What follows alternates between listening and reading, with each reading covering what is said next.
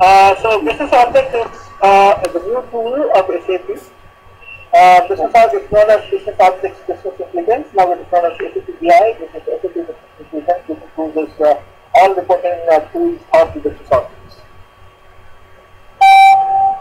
Yeah? Yeah. Hello? Yeah? Yes. Yes. So what is the history of business objects? Business objects was first started in the year 1990s by Dennis Free and Bernard, who was the co-founders of Business Objects, and the headquarters was in Paris. In late 2005, the discussion started, and ultimately in 2007, SAP purchased Business Objects. Business Objects was a standalone company with 4,000 odd members.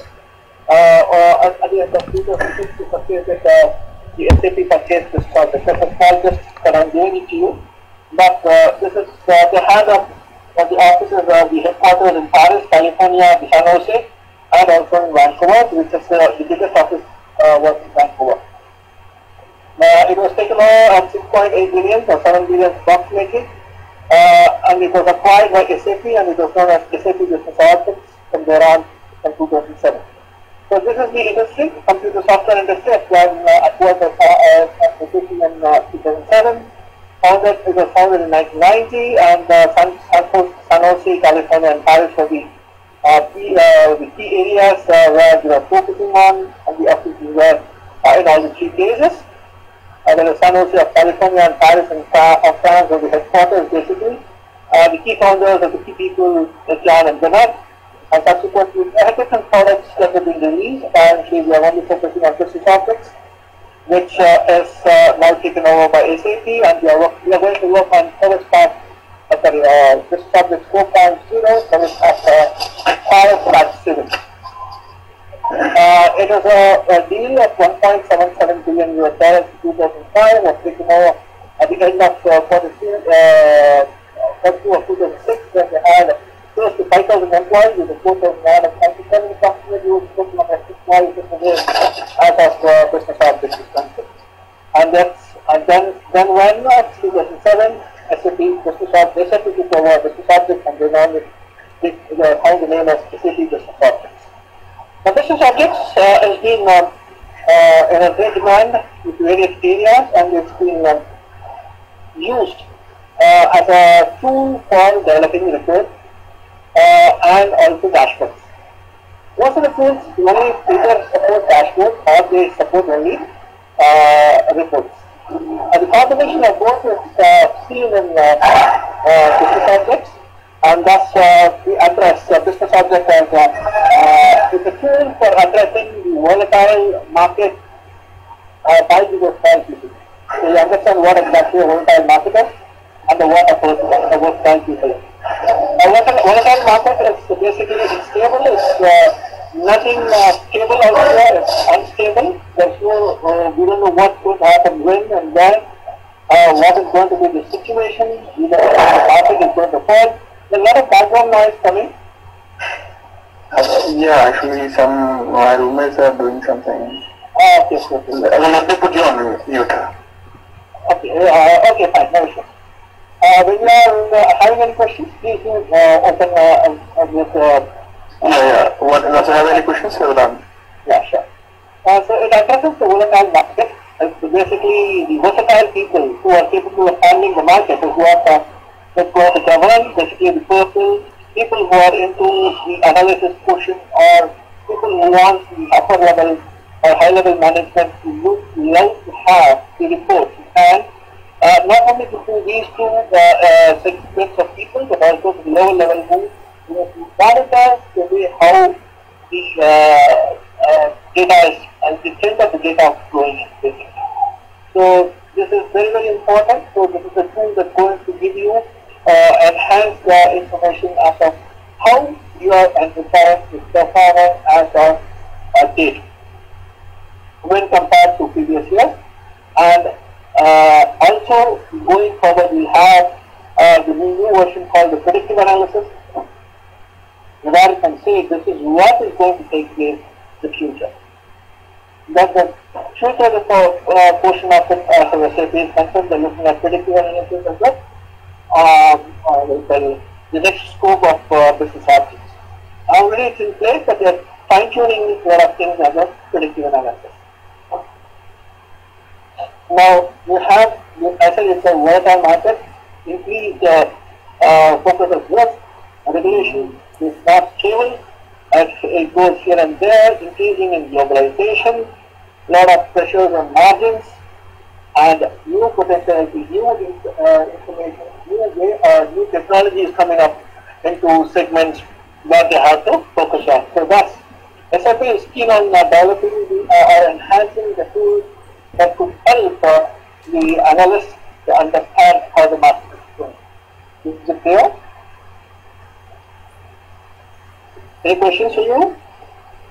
Yeah, yes. Okay. No, it's like all these things need to be, need to be aware before we do this work. It's not because I'm just giving information as to why the tool is used. Okay. It is not necessary to know all those things, it's just information. I just not start a presentation by saying this is the tool, this is the tool, this is the tool. I'm just giving information before getting into it.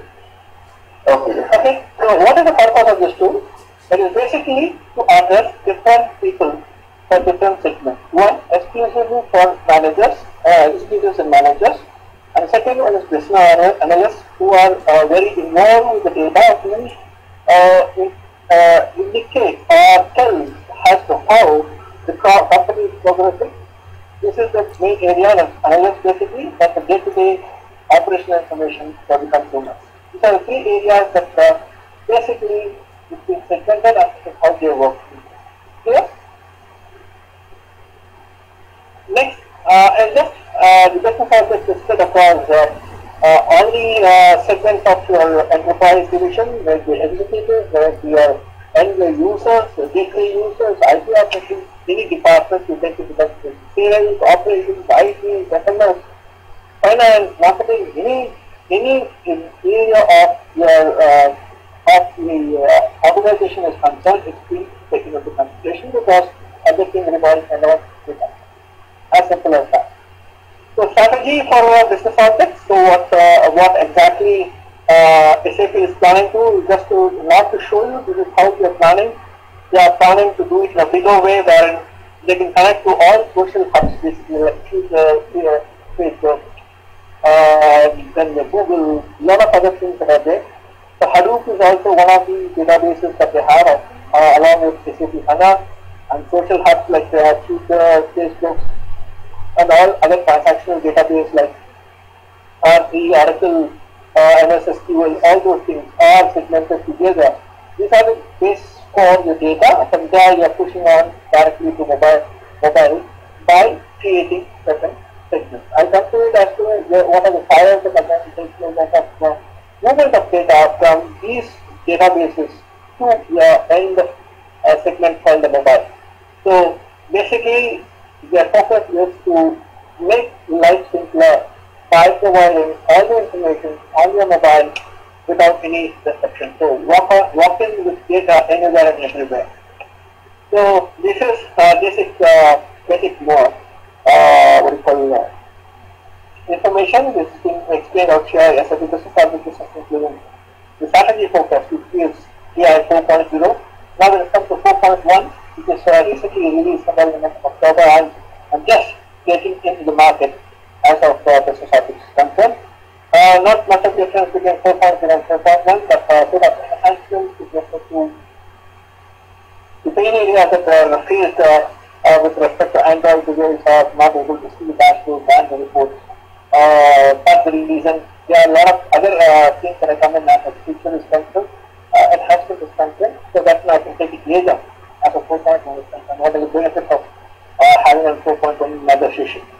So basically, this whole focus, the strategy focus doesn't change. It's innovation without disruption. So their focus is basically to work on various areas and various segments. Ultimatum is to have the dashboard and the report seen on your mobiles. That's the thing. And we are totally focused on getting these in place. So, as a connectivity is concerned, as the database is concerned, it has a very good connectivity with Hadoop, which is it's also known as the big data. So this gives good connectivity to Hadoop with a source called Universe. So you connect the Hadoop database into the Universe, and you can start working. Similarly, they have a very good improved integration with Business Warehouse, which is part of SAP itself, and it has entire one-to-one connection with BW systems or analytical or what we call the OLTP systems. OLTP systems. They also have very good connection to other TCOs like SAP, Oracle, etc. And have been with the SAP. HANA is an upcoming apart from Business Objects, so they have a very good integration with HANA, which is also a database, which is an upcoming database for SAP. Any questions? Yeah, actually, this one, can we connect to Hadoop database also? Yes, you can connect to Hadoop database also. Hadoop also, right? Yeah, Apache Hadoop. So is there any database which we can't connect for BO reporting? There are about 18 databases that are there. Your voice is breaking, sir, in between I'm missing the word. There are about 18 databases which you can connect to with business objects. So, it means, is it means like it can connect to every database?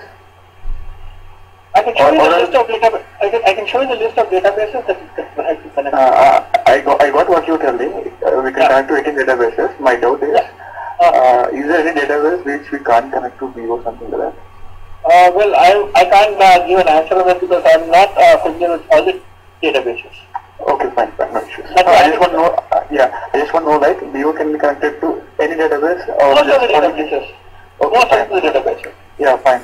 Including your the latest they acquired Sybase Unwise platform. Sybase also they can connect to. They have a lot of other things I can show it to you if you want to have a look at it. Yeah, sure. Thank you. Okay, that's not a problem at all. I can show you what all, because there are two levels of it. One is the relational database, the other one is OLAP database. OLAP is more into, I'll come to it when it comes, I'll show it to you. I'll explain it to you. So coming on to the BeginITcareer, if you look into it, we expect the files of business objects. There are 5 tiers basically: data tier, processing tier, receiving tier, application tier, and design tier. So graphically it is being represented on the left hand side, and verbally it is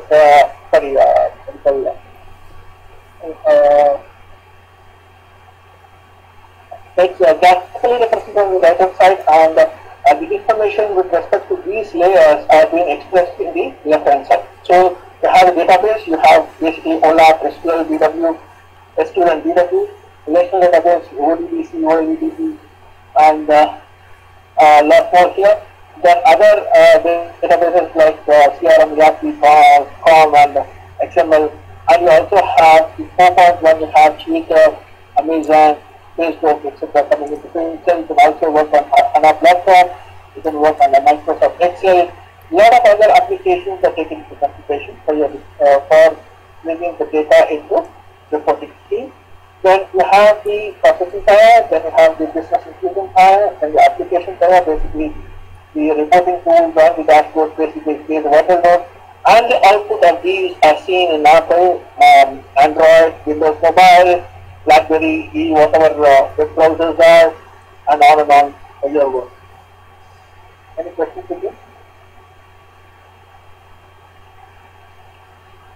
Hello?